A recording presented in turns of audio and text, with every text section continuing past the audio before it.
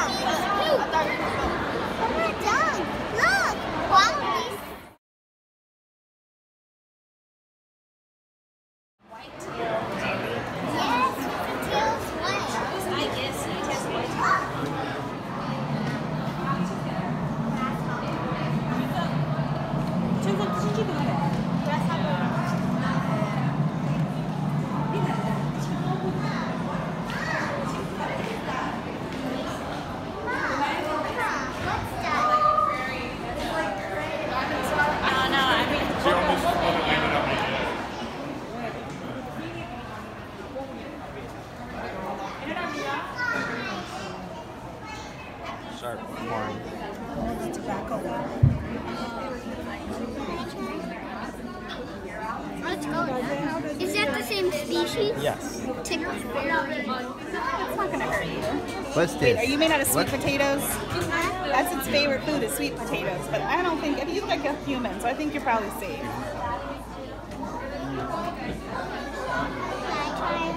Absolutely. What is this right there? Little tiny bumps next to the antenna. Oh yeah, that's his actual eyes. So right there. See my finger's kind of pointing out. Little tiny bump.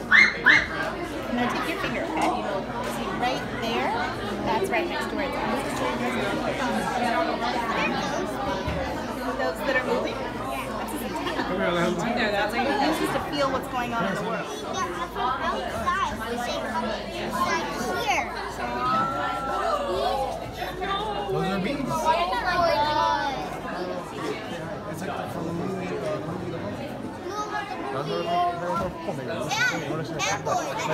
It's actually really an arthropod zoo, but it's not as easy to remember and catchy as insect zoo, so that's why we call ourselves insect zoo. So let's talk then a little bit about arachnids and spiders. All right.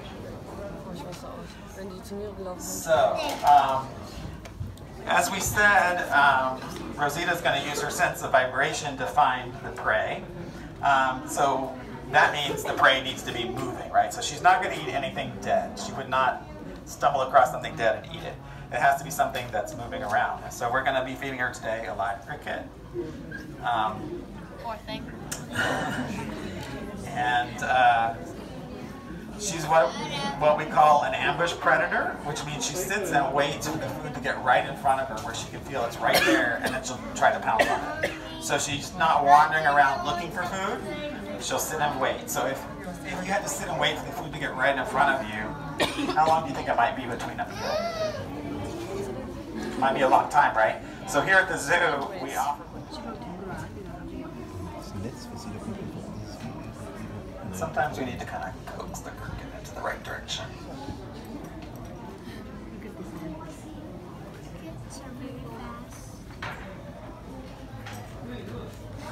Watch the spider. Watch the spider. It does.